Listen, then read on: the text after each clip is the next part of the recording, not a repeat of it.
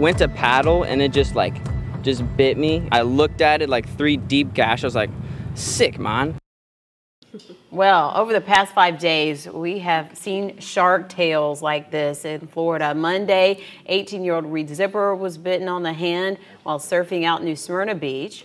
And about 100 miles north of there, video shows professional surfer Frank O'Rourke getting knocked off his board.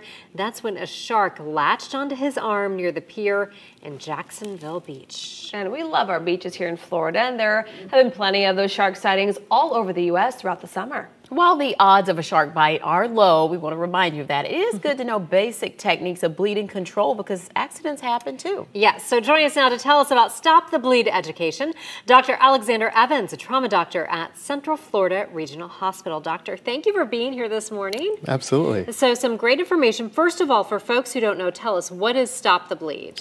Stop the Bleed is a campaign that's national, American College of Surgeons, supported by the U.S. government, to basically help people, before the first responders get there, you, civilians, stop the bleeding. And obviously it started from all the, whether it be shootings or all the different traumatic things that have been happening across our country. So the first question is when should you even think about tourniquet? Well, I mean, if there's bleeding, you should always think about it. But the first thing, as I was saying before, is 911. Call for help. That's the first thing.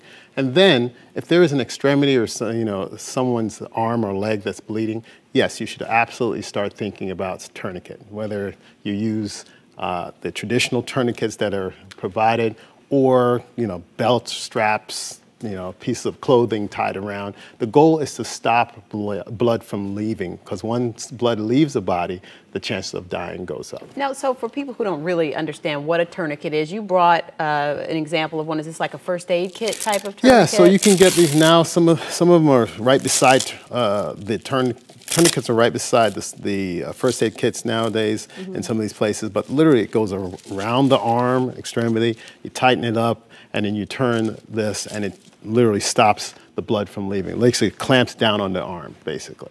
So this should not be the first thing you think of, though, right? When you see somebody in a situation, are there steps you should take before you bust out the tourniquet?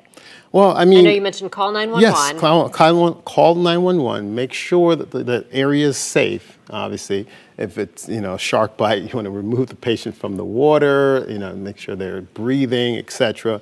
But yes, I mean, if there is a place where someone is actively bleeding and you put down, let's say you put gauze or something on it and it's bleeding through, the next step should be to move towards something that will help to stop the bleeding. So if pressure isn't working, then that's when Absolutely. you need to go to this. Absolutely, absolutely. And Trooper Steve, I remember during our hurricane special, talked about having your first aid kit for hurricane season. A tourniquet is always a great idea.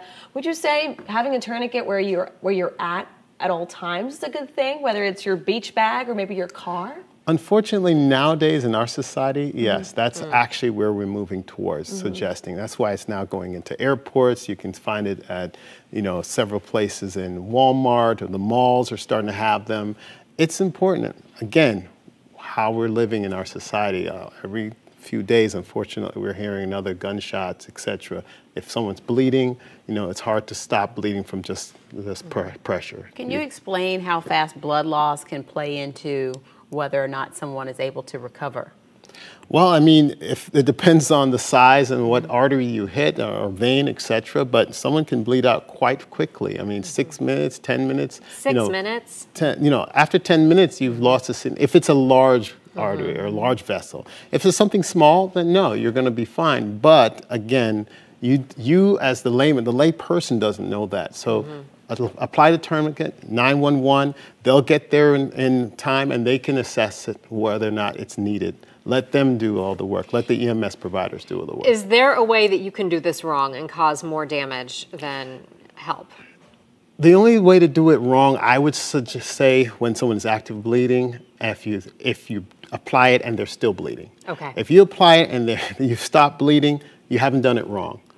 As I said, the EMS providers and the hospital themselves, we can figure out what needs to happen next. You have an extended amount of time before any permanent damage is done. Now, what about, doctor, if you want to, be MacGyver, you don't have a tourniquet, what are some other items that you can kind of, look around and make one? Again, anything that you have can be used, whether it be pieces of articles of clothing ripped down, belts, seat belts, straps from you have the umbrellas, etc. Anything that's there, suitcases, wherever you are. If you're on the beach, it's going to be something close to go to your car and get the seat belt and cut it out and bring it if you don't have a belt, etc. And should someone invest maybe in a Stop the Bleed class if they maybe want to learn how to do it appropriately and maybe do something like this one day, unfortunately? That is always a suggestion. You locally, the EMS teams and the hospitals, along with the police stations, they all sponsor public awareness Stop the Bleed campaigns. All right. Thank you so much for being here this morning. We appreciate it. Thank you.